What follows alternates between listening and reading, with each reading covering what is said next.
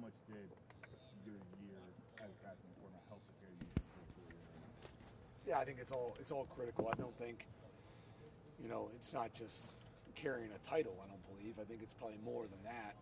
But as you continue to build in any profession, more responsibilities and how you handle those responsibilities and how those fingers reach outside of the responsibilities you're technically supposed to have really just show probably your growth potential. So it's not just me, it's anybody. I like to think I did a good job with that. But again, still a reset. Here's where I'm at now, and now where can I grow from here, and how can I help this team accomplish the goals we want to accomplish. So. Have you been secretly sitting around keeping little schemes you're coming up with, et cetera? I mean, for that day when you become a coordinator, no. or you're still what I'm saying. We have plenty of plays, and we have plenty of minds. That's what I was going to. We don't, it's not like there's in my opinion, a secret sauce out there. So I would say no. Yeah, and so define what an offense coordinator is from your vantage point, from your perspective. Is it collating everybody's ideas and putting them together? Is it coming up with something novel? I mean, how would you explain it? Right? It's definitely multifaceted. You carry, in a coach in general, I think you wear a lot of hats. You don't just, I think sometimes coaching receivers, I'm blessed with a great room, but I used to say coaching is like the last thing I do, but I would say being an offensive coordinator is, putting your fingerprint on things that you find more important than others. At the end of the day, you have an allocation of time, how you allocate that time. You have a list of plays and schemes, and what you find, an A play versus a B play and a C play, that becomes probably more your identity. That's probably your responsibility. I think that being able to enhance the people around you. My job as a receiver coach is to get the best out of the receivers. My job as offensive coordinator is to maximize each, guy in that room, each coach in that room, to what they're capable of. So that doesn't change, I think, in the grand scheme, but maybe the dynamics within the groups maybe are a little different. But then helping to identify a starting quarterback. You guys have got a competition. You don't have a returning starter at quarterback and stuff. How much have you weighed that throughout your career about what makes this guy different from that guy? Why do I go with this guy? I constantly assess players myself. I assess my 5-year-old son. I can't watch him play sports because I'm assessing it. So that's just what we do all the time. And I think, the biggest thing to remind yourself sometimes is new year, new identity. Some players are carryover, but there's new players. And every year you have a new identity. These players look for a new opportunity to reestablish themselves or to establish themselves. And giving them that opportunity, I think, is critical. I think sometimes the byproduct of past years gets stuck in your mind as a coach, which, as a player, like, okay, hold on now. Like, this is my next year, new opportunity. Maybe some older guys are gone. My voice can be louder. So you got to make sure as a coach you provide that platform to where those players can enhance themselves as well. But how important is it to identify when you have a brand new starting quarterback situation, to identify who that guy is sooner rather than later, or do you want to let him mature? Yeah, I don't think there's ever a rush. I think that, I'll lean heavily on Coach Day with how that all goes down. And everyone, people have an opinion and have a voice, but that quarterback room is pretty well established over the last 4 or 5, 6 years of the standard at which they operate, and Coach Day obviously is the reason for that, and Coach Dennis. So those guys will do a great job, do what they do, and I'm sure I'll just be a part of the conversation. Are you noticing the dust start to settle with NIL? And you're out on the road. Are you getting more comfortable with it? Is it still the Wild West? Yeah, you're definitely getting more comfortable with it. I think that the dust still has not settled. I think the only way it settles is with time, and I think guys seeing the reality of what's happening and not happening, what's real and not real. That won't show until down the road, and so, but it's definitely more comfortable. It's here to stay, so it's not as new, but definitely an interesting dynamic though. Are you guys happy with where you are in terms of whether it's how it's coming in, and you always are going to want more? I get that.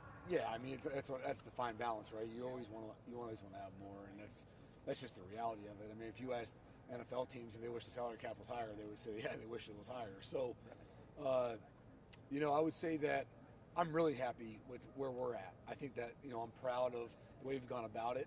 I'm sure Coach Day can hit on it more. I don't want to speak, out of context there, but we definitely want to be sustainable. We definitely want to be, very thoughtful and thorough, and really, do right by the young men. And I think that we're doing that at a pretty good clip. You hear all these stories.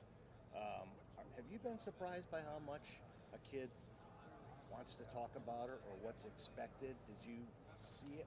Maybe it isn't. Maybe the percentage of how high that is in the recruiting conversation isn't what we're hearing. Well, I think it's a part of a variable. Like the variable, like anything, can change. So where those people, where the young athletes place that variable in the importance of their recruitment is on them. And we know it's important. We don't believe it's the most important. So all that has to match up, and I think that's really important. I think that's part of maybe the emphasis in the athlete's mind or family's mind and all that, and it all plays a part, right? At the end of the day, there's a bunch of variables on the table. You're trying to assess the variables and determine that young man's odds of success based on the variables. That's the combine, that's recruiting, that's all that. So now it's another variable. How you handle that variable and how you place it is up to assessment. So at that program, if you've got a super talented guy, but his number one thing is NIL money. Yep. Stay away. So I would say this. I would say that it's probably per position per coach. I would say as a receiver coach, probably not a guy that would fit in our room. So however each coach handles it and how Coach Day wants to handle it, that's fine. But I'm okay with saying that's probably not the right fit for us in our room. Brian, you're moving up to offensive coordinator is not just a promotion for you, it's also part of Ryan's concept of kind of restructuring things. Did you see here these last couple of years how much was kind of on his plate and how that would wear on him a little bit? Yes, that's probably natural. I think the longer you're in it, the more that college football morphs. I mean, let's take a snap back to what college football was in 2015, and then where it is in 2020, 2023. I mean, it's vastly different. And I think that as he continues to be in the head coaching role, and there's more put on your plate, and there's more people, and there's more hands on you, and it just grows, right? And I think Ohio State demands that, obviously, at the highest level. So, I think that he feels that more than I would ever, and he's just trying to do right by what he thinks would be best to help maximize the team. And he spoke about it a little bit, but this day has come. Brian, I talked in the past about maybe you didn't take the most linear route to get to here, but when you were in college, when you were in the NFL, were you paying attention to offensive coordinators in such a way that maybe I'm going to do that someday, trying to glean things from? Nope. Ryan said that you would be more involved now in recruiting the whole offense. Yep. Is that something you're excited about? Is that something it's a challenge because you are a receiver and receiver brains? Yep. No, I think it's exciting. I like being able to reach out to those guys. I think that I lean heavily on the guys that help steer me. I don't want to make sure. Again, I think my job as a coordinator is to help facilitate the position coaches to go after the guys they want, not to go get the guys, but to help facilitate. And just like Coach Day helps facilitate with the receivers, but it's still my responsibility. That's how I feel. So I lean heavily on the position coaches to help guide me on where they want it and where they want me and where they don't. I mean, that's really important. But the opportunity to meet more young men and make an imprint on them and hopefully get them here, and that can build. I mean, the biggest part I've told you, Berm, is before is through recruiting. I feel like the relationship part can be built, because if there's no relationship, there's no coaching. You can only coach a guy as hard as the relationship allows. And I like to try to not hedge my bets, but speed that process up through recruiting. So when they get here, they already know, Hart calls, it's for a reason. And not being like, oh, hey, I'm Coach Hart, nice to meet you. And it takes 6 months to build that relationship. It's really hard to coach in that first 6 months then versus when they step on campus. So just like the receivers, I would feel the same way about the other positions. See that saying, in this cycle that's coming, your focus will be different than it's ever been before. Is it more important for you in 24 and 25 to get those relationships like right now, where you don't have a lot of the other stuff around the game in summer? And I don't think so. I don't mean to be, dismissive, but I feel like there's plenty of time in the day to get it done. I just got to be more, make sure I stay organized and I don't waste time. But there's plenty of time to get it done. If you're going to experiment with new play callers in the spring, is it advantageous to do so when you're also identifying a new quarterback as opposed to a guy who's been an assistant for 2 years and the offense he's ran? Is there any? I don't feel any type of way towards that. I don't think. I mean, these guys have been in the offense. They know the offense. They're going to continue to build trust, and I'm not worried about them side. It's just making sure they feel how I operate. Brian, does it help you make that transition to coordinator when you know you have 3 returning starters at receiver? I think having the building full of players that we have, regardless of returning starter or not, provides a great opportunity for anybody to call plays at Ohio State. So, for me, regardless of returning or not, excited for it. So you've accumulated a lot of talent in that receiver room. Kind of what's maybe your message to those guys who aren't the returning starters on how they can earn playing time this year?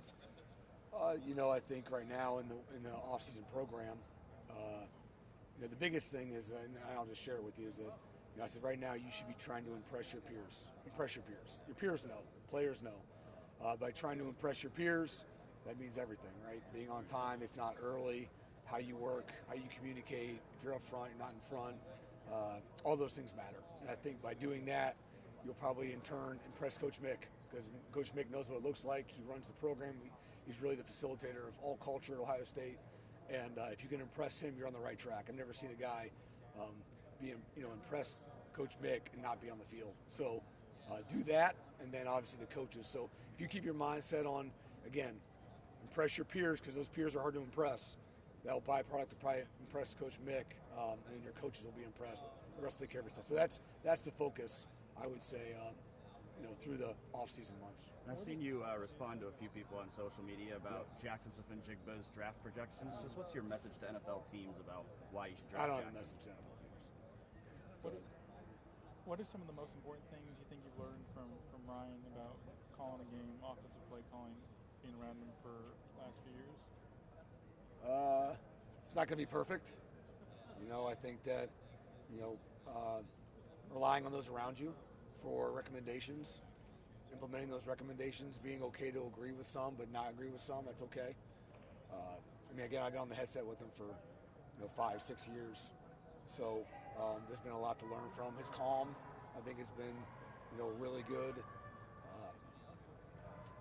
I think the conversations at halftime and how those go kind of resonate with me big time. So there's lots of things. To nail it down just to one, would be hard to do. But again, given that opportunity, he's still going to be on the headset with me. So it's not like I have to write him down and take it with me. He's going to be right there. So, like I said, given the opportunity, a lot of confidence because of the guys around me. How much was Kevin a part of that? And how, not weird or odd, but comfortable, uncomfortable not having him there? I don't know. That's probably, security blanket, was he? Or? Kev was full of knowledge. He would, communicate, keep Coach Day calm. I think he was a good sounding board. Again, it's not just me. It's the dynamics of all of us. Justin was used to Coach Wilson being there and having Coach Bailey and having Tony. And so all of us played our own parts. So that dynamic will change. And, like true pros, we'll handle that dynamic change. You've moved away the farther from the league, playing in the league. I'm just curious if your tenor, if your tone, if your experience has changed, like talking to guys about the NFL compared to today. Is it? That hasn't changed a whole lot. Okay. I think I don't rely on that. I think the guys kind of like hearing about it a little bit, but they're not learning from their peers. Now we're getting guys in the spot where just call Chris and Garrett. You don't need me. So call Terry McLaurin, call Paris Campbell. So that building of proof in the pudding, as you will, really provides them a great lifeline. I brought you back, Coach. I think I did a thing on you years ago. door drive? It was just my brother was here, and I kind of got in the building, and then I happened to stay in the building. It's really what it was. There wasn't a plan to coach. It kind of happened. They didn't have much going on in the spring of 2017, and I was living in town, and then I just never left. Do you still have that place? We just sold them all, actually, like last year. Did you all right? Yeah. Yeah, it was good. Brian, Last question for Coach Coach Day. Coach Day was just talking about having guys who played here, guys who are familiar with this program on staff. Bring in a guy like James. I'm just curious from your perspective how being a guy who is so familiar with the program maybe is different in everything you do as an assistant coach at that program. Well, I don't know. I think that'd be a good question for the players, because at the end of the day, those are the people we want to impact. I guess speaking from my perspective, it seems to be that, when I do talk or I do communicate about the university, it probably comes off a little different than just a guy that's been hired by somebody. And again, it's not a knock on Ohio State. It's just, you go across the country, and that happens everywhere. I mean, how many guys are former players coaching their position at their school? It's probably pretty few. So the conversation probably just sounds different, which resonates different with the person listening. We can definitely, reach back in and talk about past experiences and talk about what it means to us. And I think there's times of the year where that hits. Maybe there's a different passion that comes out of it that the guys feel, maybe.